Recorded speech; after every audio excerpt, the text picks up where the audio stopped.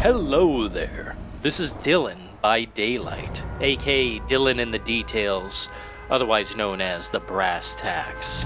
I have about 1,400 hours put into Dead by Daylight, most of that time being spent on the killer side. I'd say about 20% of that being spent on the survivor side. And I am a Skull Merchant main. I know that drives fear and pain and cringe into the hearts of certain Dead by Daylight players, but it is what it is. I'd say this right here is my fastest win. The quickest W. All it took was Haunted Ground, a hex that someone cleansed, and unfortunately, I was there at the right time when a survivor was there at the wrong time. It's as simple as that. And there we go. The whole game is over, pretty much. From this point on, it's a short game of cat and mouse, and I must say, this is probably the most efficient use of Haunted Ground I've ever had. I do not use hex builds, but this occasion was rather nasty.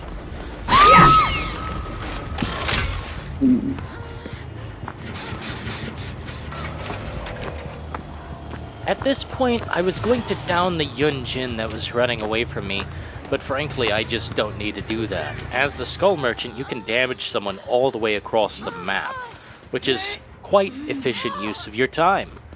I like to think that the Skull Merchant is a sort of reverse trapper.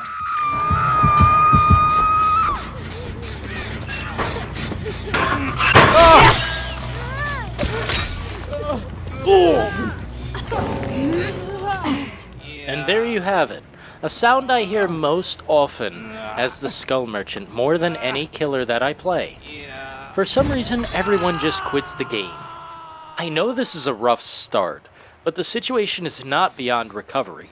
I've seen all sorts of players come back in all sorts of ways, no matter the situation. Now that they have the information that Haunted Ground has been cleansed, well, there's one of my perks gone forever. And I could have less than 2 other perks remaining. I could have nothing left.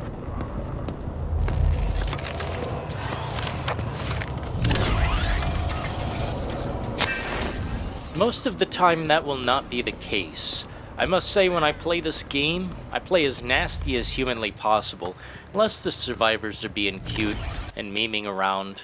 Sometimes I like the memes, I like a good joke, but I also like a real full-fledged game. One where I chase a hardened survivor and learn how to play better around certain areas. It's always good to improve your skill at this game. And although a lot of people say the Skull Merchant doesn't take skill, that's simply a bunch of seething and foaming people.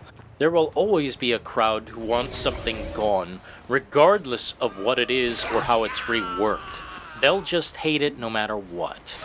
It's the same with the Texas Chainsaw Massacre. It's the same with any multiplayer game. Nerf this, nerf that. I don't want to learn. That's how it goes, and so it shall remain. Because now I'm fighting nothing but bots in this lobby. And if that's not a W, I don't know what is. Because this is the fastest match that I've ever had in terms of the Skull Merchant. Now, I may have had a faster Trapper match, but that's hard to say. I'll have to look back and find out. But as far as just utterly smashing, just completely defeating a team without a single gen done, this is it. This is as fast as it goes.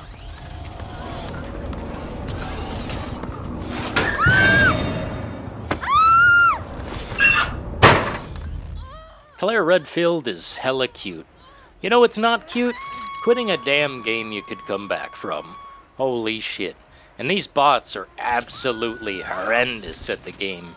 It's quite hilarious to see, but, you know, sometimes I just really want to play the game. You know, I just want to try to enjoy the game. Perhaps some people play the Skull Merchant as an accessibility issue. Kinda like me. I have terrible vision, and I just can't help it. That's as simple as that.